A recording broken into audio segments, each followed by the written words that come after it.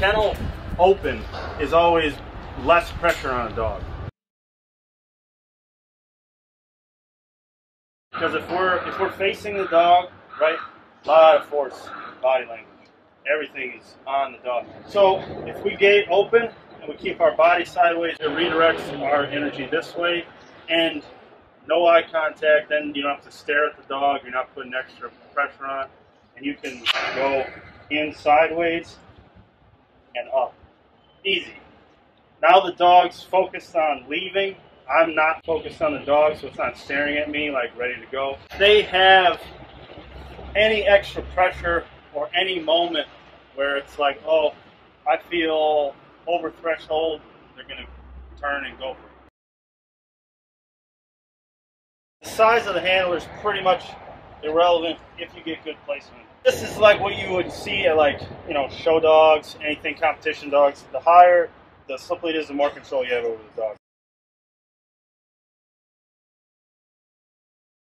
So if you slip this on and it's up here, she can try what she's going to do, but it's going to feel very uncomfortable for her, not going to be inclined to pull very much. You're, like I said, you're avoiding trachea, which is top third to center to down, the last bones here. And then you're avoiding collar because it usually will slide down, and all this muscle. Why would you want to fight against all that muscle? So if you get up behind the ears where you can feel on most dogs, there's even those two bones, just like on people. Yeah, it kind of just naturally falls in there.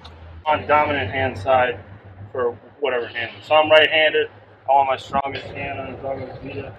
And I'm going to be, 18, 20 inches. Inside doorway, obviously you could see through those. You can see through out here too, but you want to check everything. So you don't know if a grooming dog got out something. So I always would look through first. You can't see everything, just say something. Like, I'm talking to if you're handling an aggressive dog. Say something, walk through the door, dog, right? Now everybody knows, watch out. Walk through the hallway. We can't have any more of this with aggressive dogs inside. I mean, the potential for this dog throwing me off balance is higher because of the weight differential on the leash. I have one hand barely on the dog. The dog's telling me where to go at this point.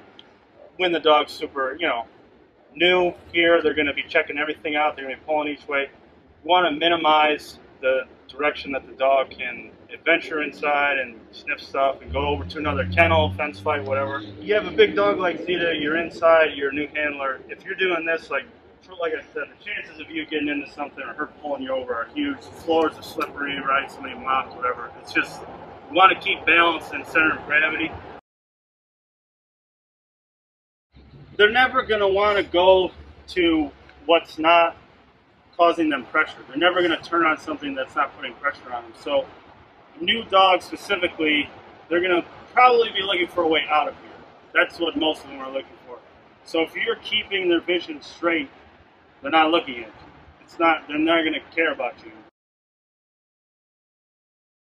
I want to do the opposite of what we did when we took the dog out. So now, if I pull forward, that's pressure this way, and the dog will probably back up and get kind of confused. The dog's going in, you can already start loosening the leash.